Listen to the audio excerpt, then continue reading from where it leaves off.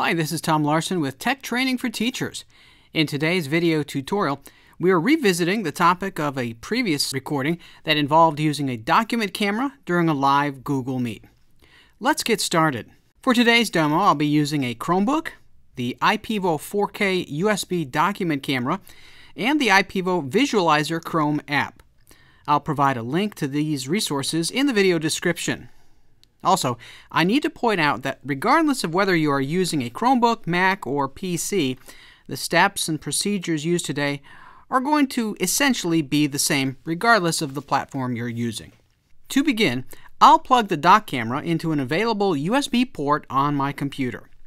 Next, go ahead and launch a Google Meet.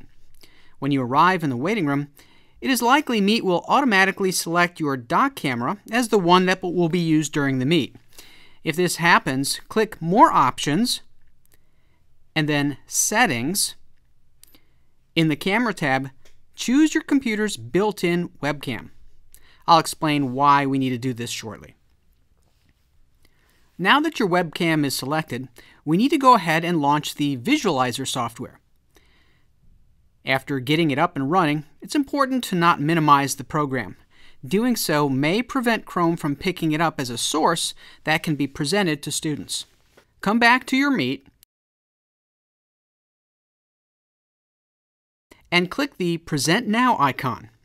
From the set of options, choose a window and then the iPEVO Visualizer application window. Students can now see everything I am doing when using the document camera. And because I am still using my webcam as my primary camera, they are also able to see my face while instruction is taking place. What you are seeing right now is the student view. As just stated, they can see the view from the dock cam as well as my webcam view.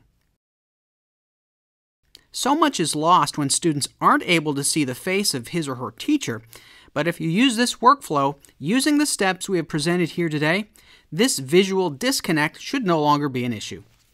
Thanks for watching today's video. If you have any questions, feel free to reach out to me via email.